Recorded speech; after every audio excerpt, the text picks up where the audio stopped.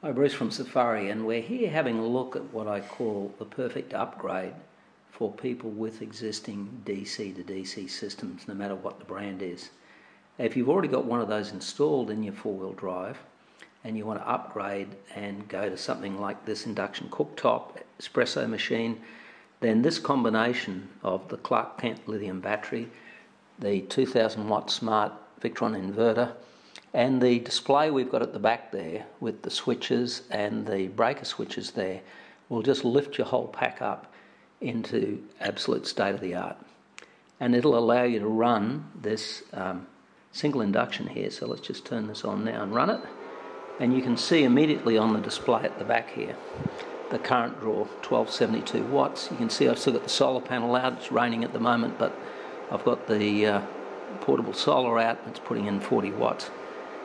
It's just perfect. How good's that?